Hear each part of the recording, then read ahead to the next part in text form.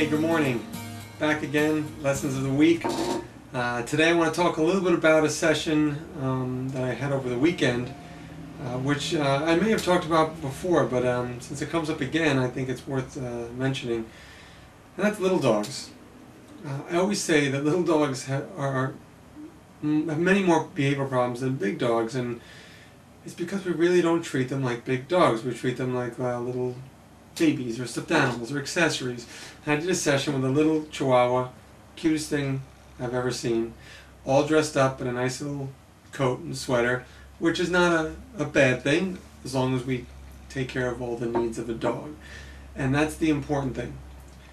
Dogs will put up with whatever silliness that we want.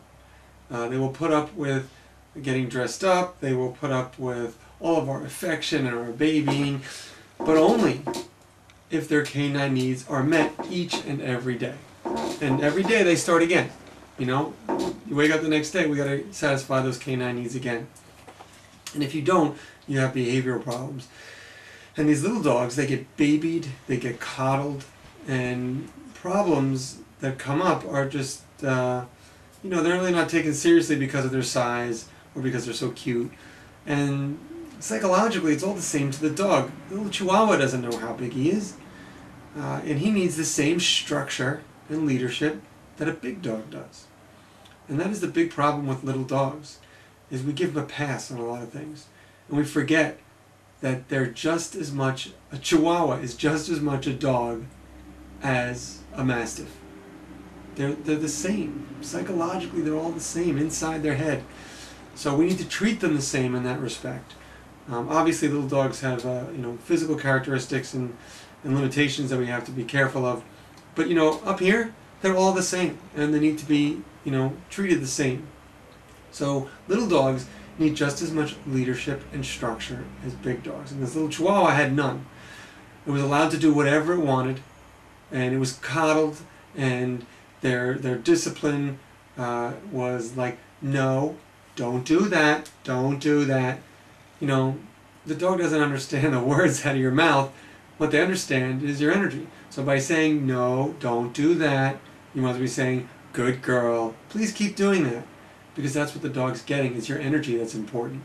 It doesn't matter what you say. You know, that's why I don't say, that's why personally I don't use a lot of verbal speech. Because dogs don't understand it. You know, they don't understand English. They're speaking in a canine way, which is non-verbal. So don't concentrate so much on your actual words that you're saying to them, but concentrate on how you're saying it, the energy you're projecting. You know, it should be, you know, a little bit more stern. If I'm going to tell a dog no, what I usually do is go, eh, just that. It's simple. Telling the dog that, you know what, I really don't approve of what you're doing right now. But just because they're little, they shouldn't be enabled to do a lot of these behaviors. This dog was getting away with a lot, and it was biting at people, lunging at people, and they brushed it under the rug because he's just so small. But as now all of a sudden they're going to have a new baby, and now it's a big deal because that little dog now, compared to a little baby, all of a sudden the dog got bigger. It's different when, you know, we have adults. It's not a big deal. So these problems, if they were addressed earlier, would be a lot easier to address. The dog is only a year old, so we can easily address this. And just in my limited time in being there, it responded to corrections and my leadership so well. I mean, this was a dog that was begging for structure. I mean, I came in very quickly. He initially started very assertively at me. I'm sorry, it's a female. She came at me like gangbusters. But just by being calm and confident, not being freaked out by her outbursts, and instead of enabling it, I very calmly and subtly just provided stability.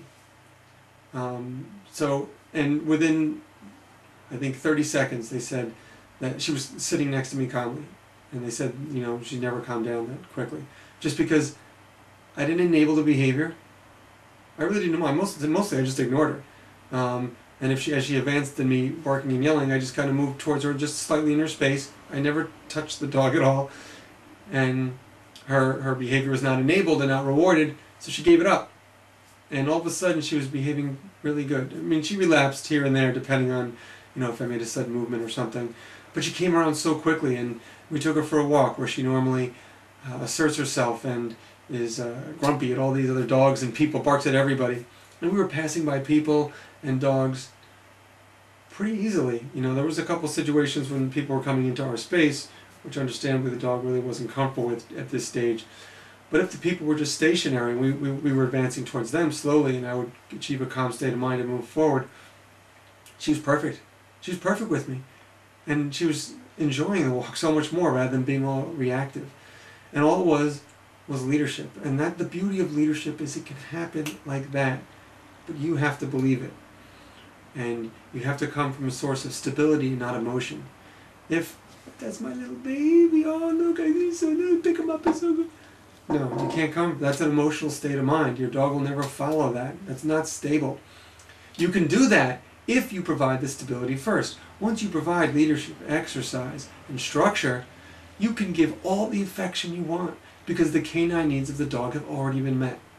So make sure you're taking care of those needs first before you pour on the affection, because the affection is just for us. Dogs like it, but they don't need it. So we got to take care of the canine needs first.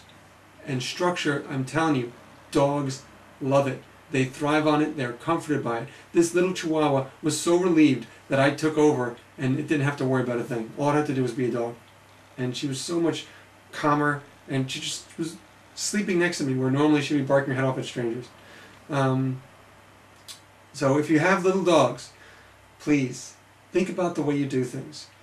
Whenever your dog does any behavior and you're wondering if I should correct it, just think to yourself, if this was a 120-pound Mastiff, would I let this go?